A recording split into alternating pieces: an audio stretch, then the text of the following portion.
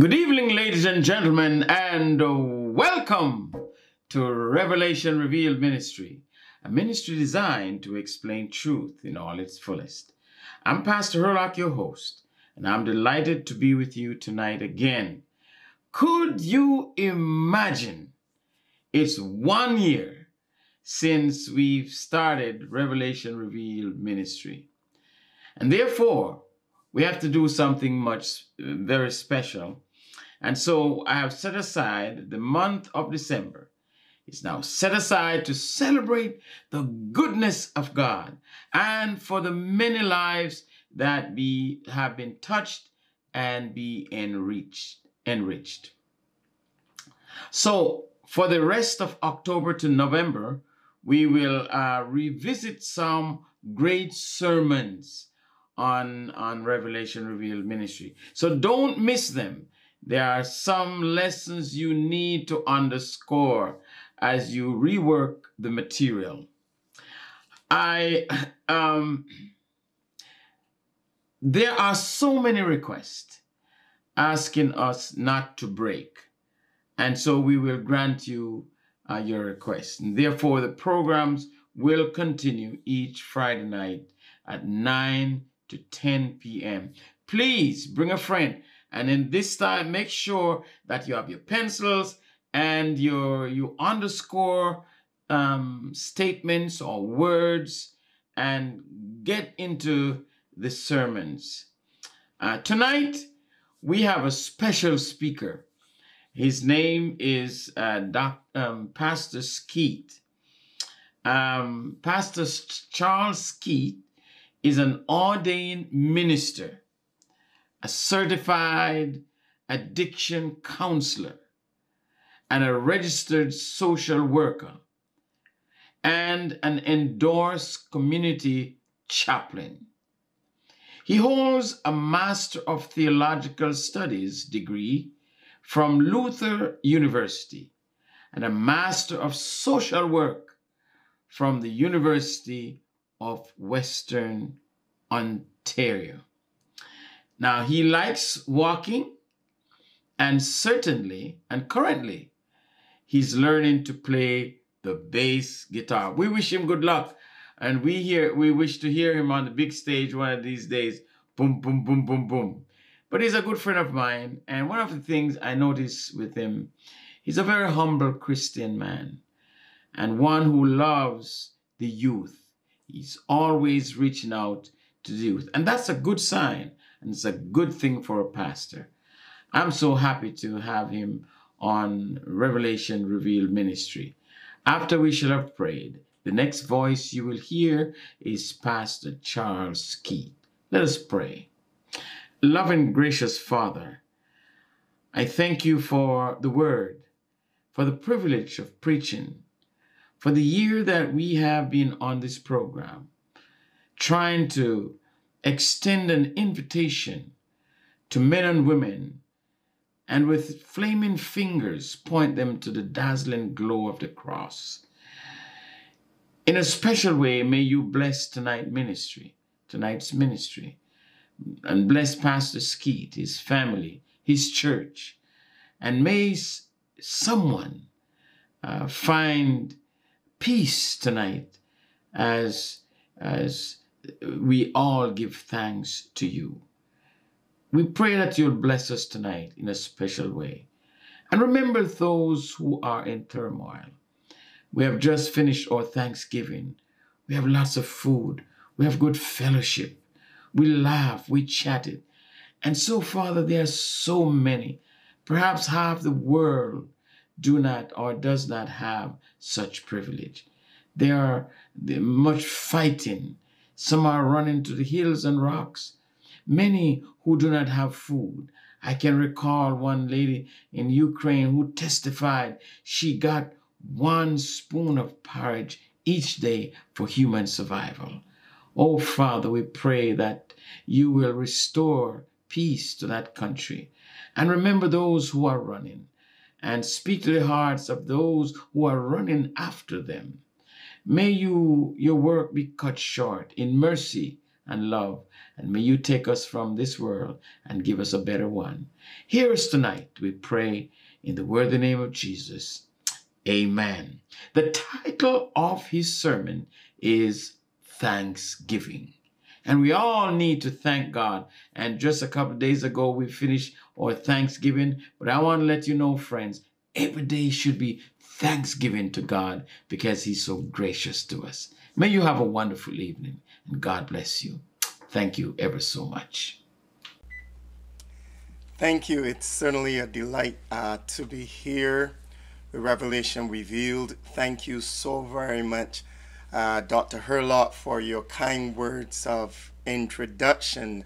I am grateful to be a part of this ministry, reaching the hearts of people, changing lives. Now, this weekend is certainly the Thanksgiving weekend, and as a preacher, we are challenged to be relevant and timely. And so today I just want to simply entitle this message Thanksgiving, and to help set the framework for our conversation today, I just want to return to our scriptural passage located neatly in the Gospel of Luke chapter 17. Which chapter did I say? Luke 17. And I want to read there verses 11 through 19. And I want to read, if you will, permit me to read from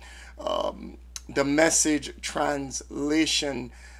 Beginning at 11, it says, "It happened that as he," speaking of Jesus, "made his way towards Jerusalem, he crossed over the border between Samaria and Galilee.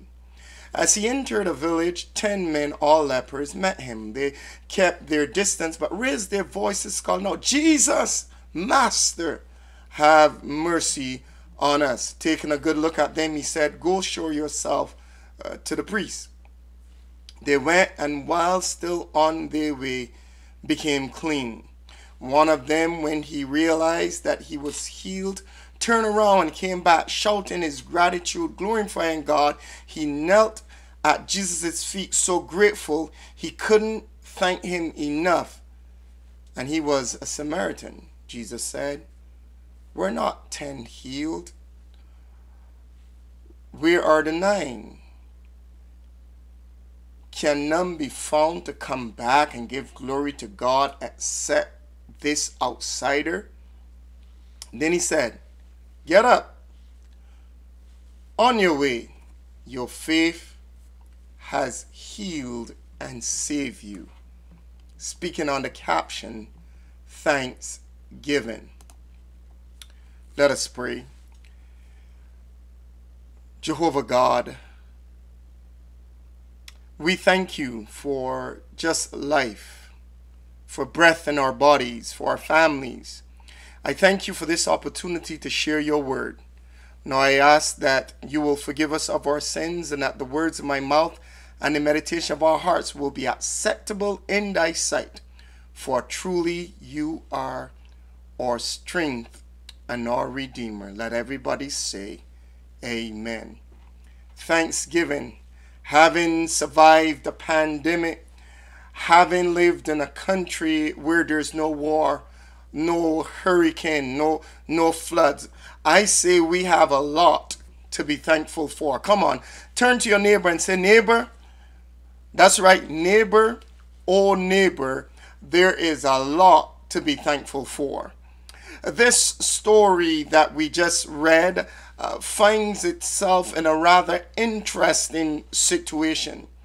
In olden days, when people had leprosy, it was like the onset of this pandemic. If you had COVID, you had to be removed from the general gathering and be placed in quarantine and isolation. We know that oh so well, until either the leprosy would pass or one would die. Leprosy was a death sentence, death by disgeneration of one's physical being. Jesus often would situate himself in places of difficulty, whether with sinners or with Republicans or with lepers. For Jesus's goal in the incarnate word is to find and to seek and to save those who are lost. Turn to your neighbor and say, Jesus is looking for those who are lost. I want to share with us 3 points. How many did I say? 3. That's right.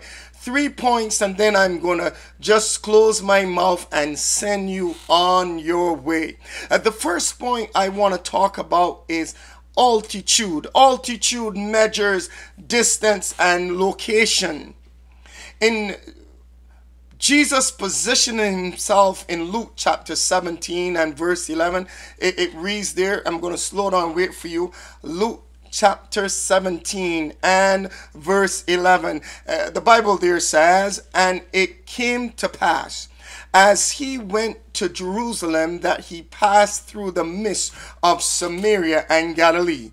Jesus passed by the region of Samaria and Galilee. One biblical scholar, J. Martins, in his 2016 article quoting the work of Joseph Fitzmyer, on this account, Fitzmyer declares, and I quote, whatever the description of this region must be to correct when he says the geographical reference, whether it's difficulties on a map or not, alerts the reader once again to the evangelist theological concern to move Jesus to the city of destiny, where salvation is to be definitely achieved for human beings. That's found in the 2nd volume of Fitzmyer's work on Luke.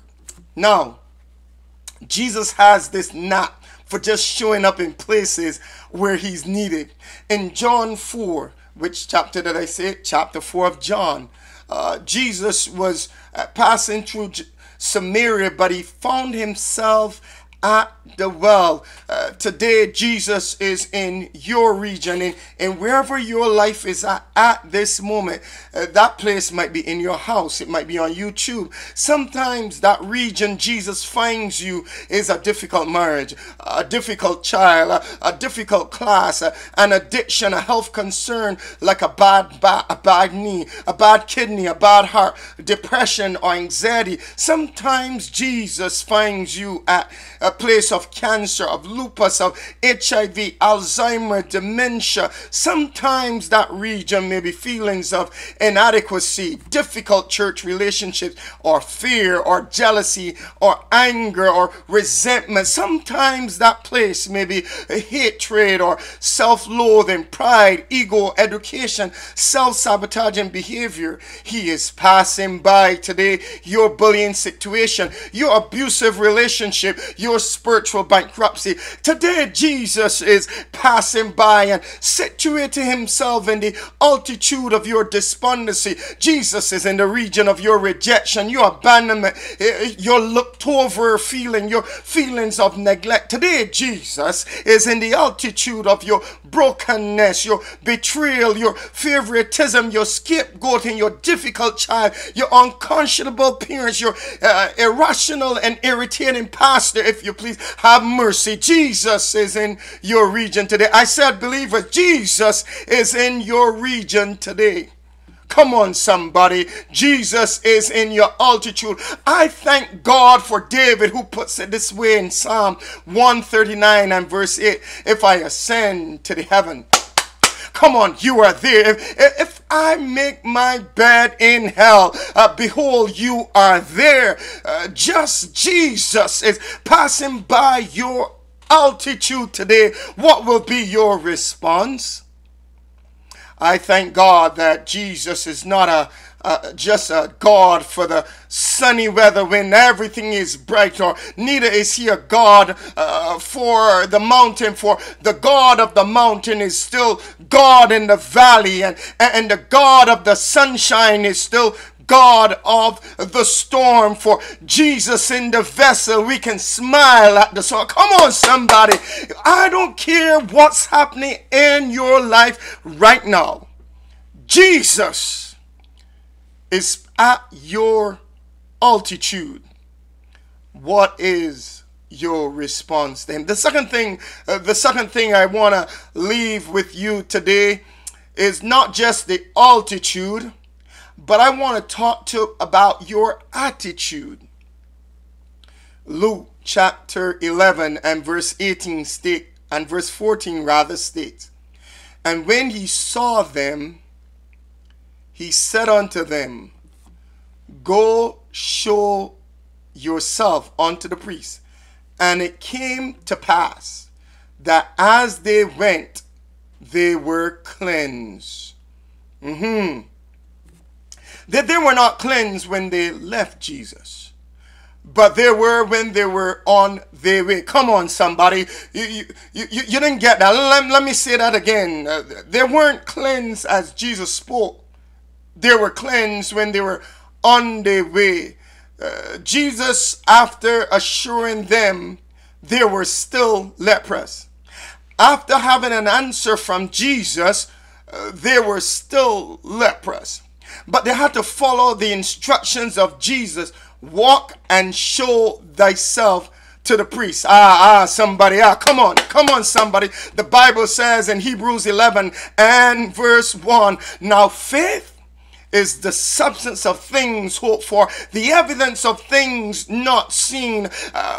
We need to have an attitude that says, no matter what, if Jesus says it, I'm going to do it, and that's going to settle it for me. For the reasoning of God is beyond the reasoning of human beings. There is a way that seemeth right to a man, but the end thereof, the Bible says, is death. If Jesus says walk, I'm just going to start walking. Hallelujah, somebody, to the Lamb of God. Sometimes we just have to walk our way to healing. We have to walk out of our situation into God's revelation and renewal. Now I want you to know that there's some tips to help us in getting better, getting healthier, continuing to have the right attitude. Number one is this: I don't have to know. You see, we become overly vigilant. We become overly concerned about everything around us, what people think, what people say, what will they do. Can I tell you, you're not God. If God can keep the stars and the planets in place, he can certainly look after puny you and I. I don't need to know. I don't need to know how everything is going to go. I don't need to know what people will say about what I said. I don't need to know how the outcome is going to be. I do my best. I leave the outcomes to God. Woo, that's a whole load lifted off my shoulder. I don't need to know. And the second thing is, I'm not God. I don't have to control everything. I am also a certified addiction counselor, and one of the things that we come across in the big book of Alcoholics Anonymous is this idea of acceptance. And in the big book, it tells a story, and you would hear, if you were to sit in an AA meeting, people in recovery talk about this idea that we are so consumed with self that not only are we taking the tickets at the gate to the show, we're the main character in the show. We're controlling the lights, the audio, and the stage props. And when the rest of the cast, which is the rest of people in our lives, do not subject themselves to the script we give them, we get bent out of shape and we get all mad. Can I tell you, you are not God. I'm not God. Let God be God and every man be a liar. I can just work on me and let the rest of life be, recognizing I don't have to control everything and everybody, and life doesn't have to be what I think it needs to be. I just need to accept where I am. Acceptance is the greatest gift, Because whenever I'm disturbed, Alcoholics Anonymous would say it's because there's something wrong with me. There's some person, something, some place, somebody that I think should have done something else than what they're doing, because they're not fitting my directorship where I want them to be. And so today, if you're disturbed, it's because something is wrong with you. Something is wrong with me. So I'm not God. I don't have to control everything. The next thing I want to share with you quickly is live in today. The Bible reminds us, friends, that sufficient for today is the evil thereof. And what this means is that God gives us just enough for today.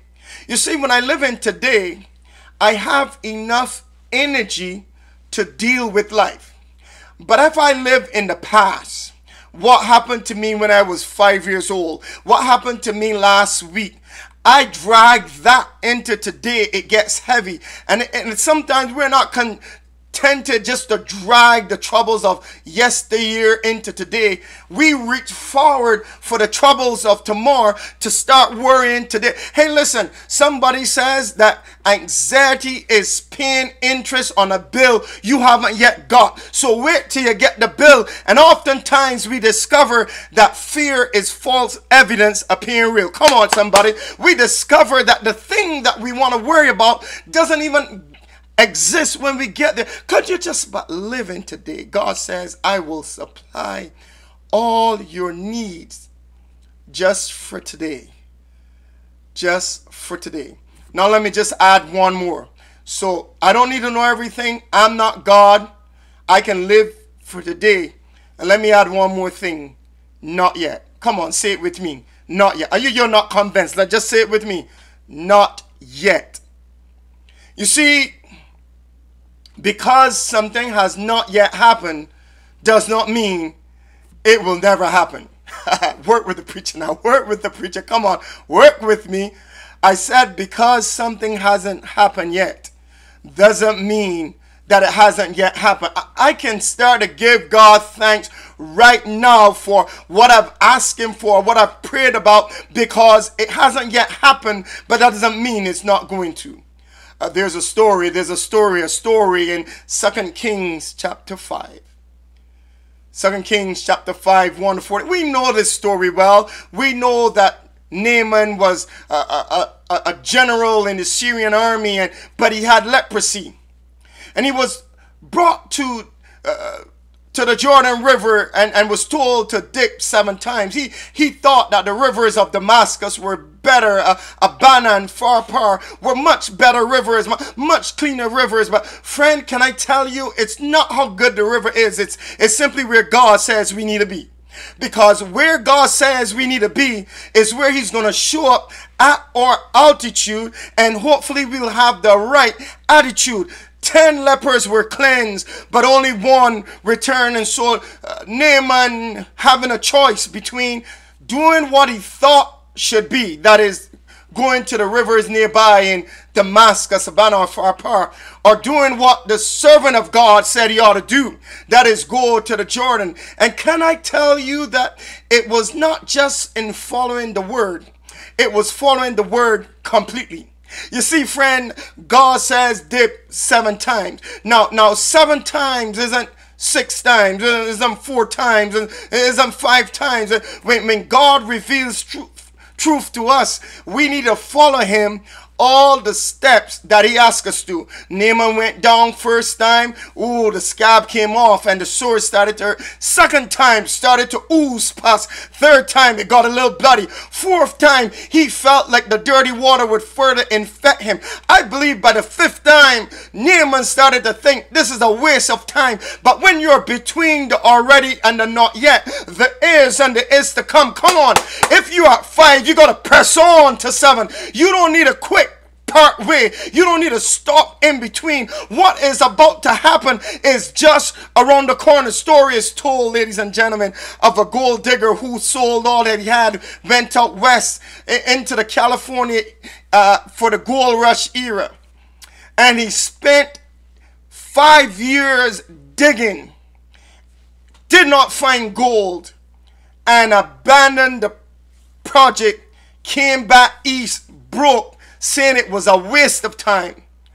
The person who bought the mine, within 1 more meter of digging, found gold. Come on. Naaman got to 5. At 6, he was on the edge of his capacity. But it's when we reach our limits that God steps in. And so when he did the 7th time, hallelujah, he came up like a baby, skin so smooth. Listen, friend, if God says the 7th, come on, the 1st won't do. If God says his church, as in Revelation 12 and verse 17, keep the commandments of God and have the testimonies of Jesus, God's special revelation of a preacher of present truth that reminds us that it's not just being holy, it's about being holy on God's holy day. I want to tell you, friend, hallelujah, that Jesus says it, and that does it for me. And so Naaman got clean. And when he got cleaned, he wanted to give the man of God a gift. But you see, friend, the man of God can't be bribed. And so he had the right attitude, but he needed some education. Hallelujah. You may be working on your marriage, and it is still a struggle. Just say, it hasn't reached where it's going to get. Not yet. You may be working on your finances and there's more month at the end of the money, and you feel as if you're sinking, and you're claiming God's promise, I will supply all your needs according to your riches and glory. Don't say my finances are a failure. Just say I haven't reached my financial target yet. Somebody's in school and you've been working on a thesis. Maybe you're working on your dissertation. Maybe you're working on an assignment and it's giving you trouble and you feel like you want to give up. Don't give up. Just say, I ain't finished this project. Not yet. Somebody's in a broken relationship and you've been trying to repair it and it's been giving you challenges. Tell yourself it's going to be restored. It's just not yet. You're trying to rebuild your life. You've been in the claws of addiction. Maybe you've been ravaged by despair. Maybe somebody broke your heart. Come on, listen. Dr. Jesus is passing by. Tell yourself, I'm going to accomplish something. Maybe haven't gotten it. Not yet. But not yet doesn't mean it's not going to happen. You have to be at the right altitude. You have to have the right attitude. And then you've got to have the right gratitude. Jesus healed the leper. One returned. The Bible says in Luke 17:15-18, and one of them, when he saw that he was healed, turned back and with a loud voice glorified God and fell down on his face at his feet, giving him thanks. And he was a Samaritan. Jesus answering, were there not 10 cleansed, but where are the 9? They are not found that return to give glory, save this stranger. We have to give glory. We have to give thanks no matter what. We might have half a loaf, but give God thanks that we have a loaf. We might have a slice of bread, but give God thanks. Come on. You might just have the crumbs from the slice. You got to give God thanks. One time heard a story that a man was so hungry he climbed up into a tree, and when he was up there he said, I'm going to eat this last banana and then commit suicide. Hang himself he had intended from the tree branch. When he ate the banana and he dropped the skin, somebody passed by and ate the skin. And this man said, no, I can't commit suicide. Listen, friend, your life may be in a difficult place. It might feel like you've reached the end of your rope. You might feel like you've been hard done by. You might feel that no matter what you've tried, you're pinned in. You might feel today that the whole world has gone and left you. Maybe depression is descending on you like a dark cloud. Maybe anxiety is causing you not to even be able to face the crowd. But let me tell you something. Jesus one day left the splendor of heaven, came to earth, which was his altitude. He was spat upon, he was crucified, and he died and was placed in a tomb. And the attitude to the word of God was, I lay down my life so I can take it up again. Friday night came, he said, not yet. Saturday night came, not yet.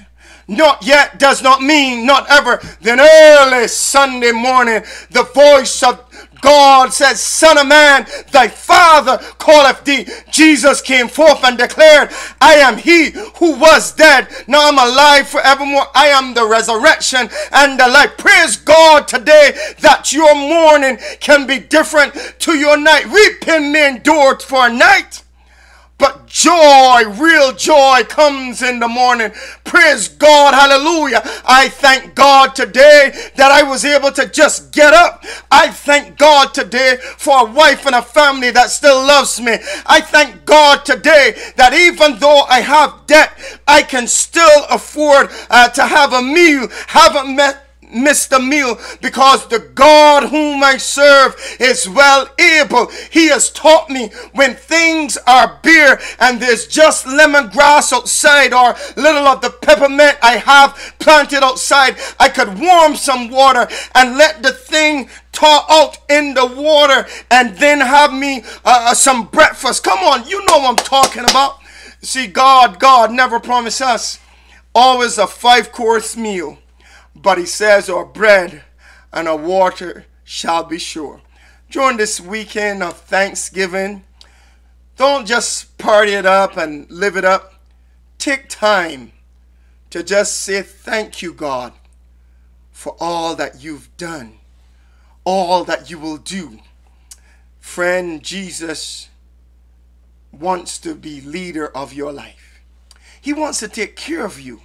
He wants you to bring you in a place like the psalmist David in Psalm 100. Make a joyful noise unto the Lord, all ye lands. Serve the Lord with gladness. Come before his presence with singing. Know ye that the Lord, he is God. It is he that have made us and not we ourselves.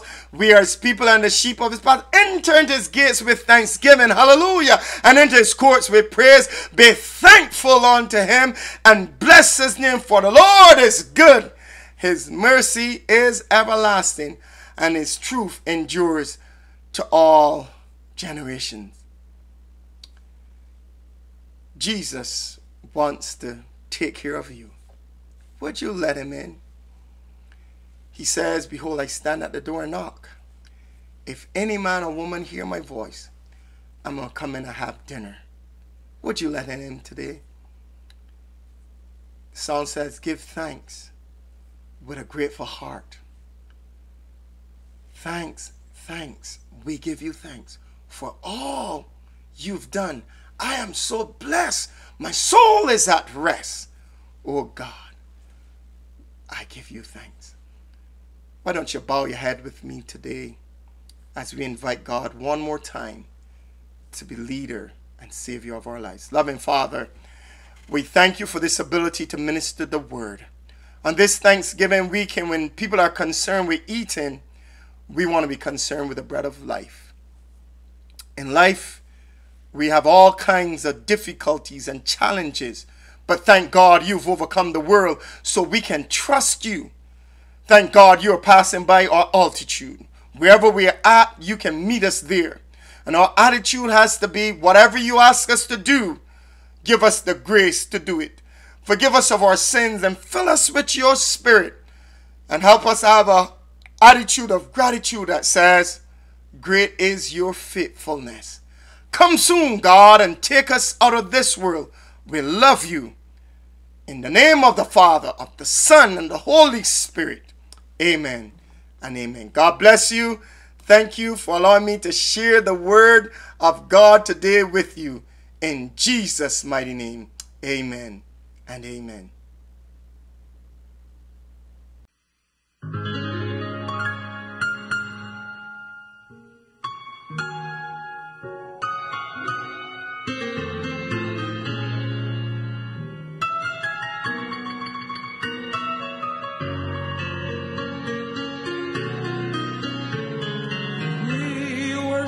you, God. We magnify your name, Jesus. You're worthy to be praised, God.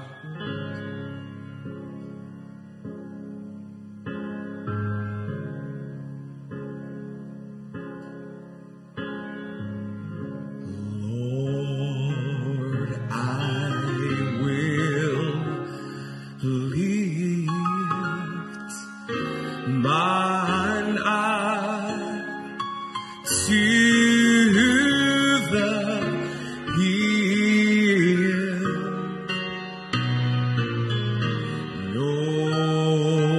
knowing that my help is coming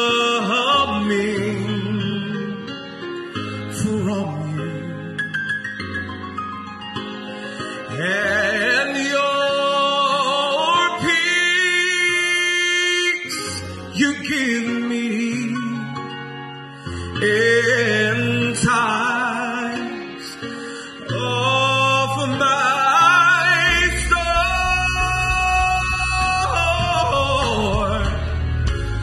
See, you are the source of my strength.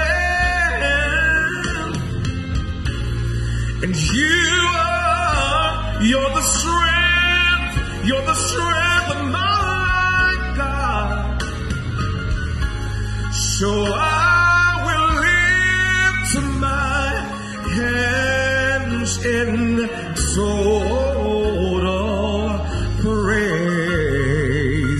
total praise to you.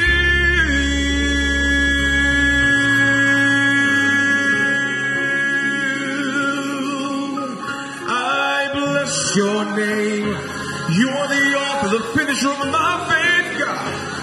I look to you, God, I look to you, for I know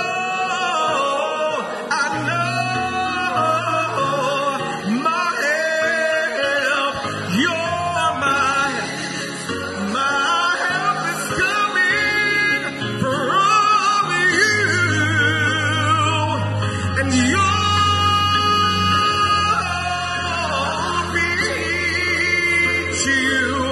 you give me, Lord, when I'm going through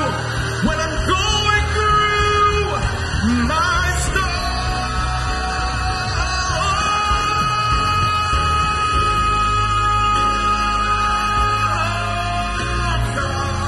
you're the source of my strength, Jesus. Yeah, you are the strength of my life. When I'm broken, all I got to do is lift my hands, lift my voice, because you deserve the worship, you deserve the praise, God. Total praise, total praise, total praise to you. Yeah, you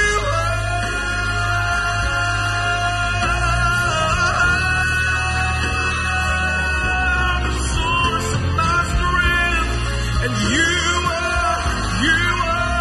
you're the strength, God. You're the strength of my life, Jesus. So I will lift my hands in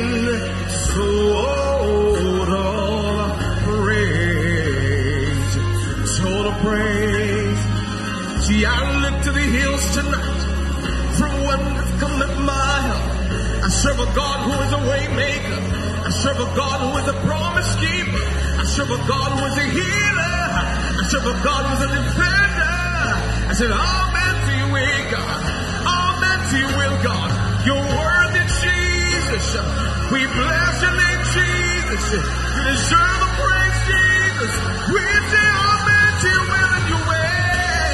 Say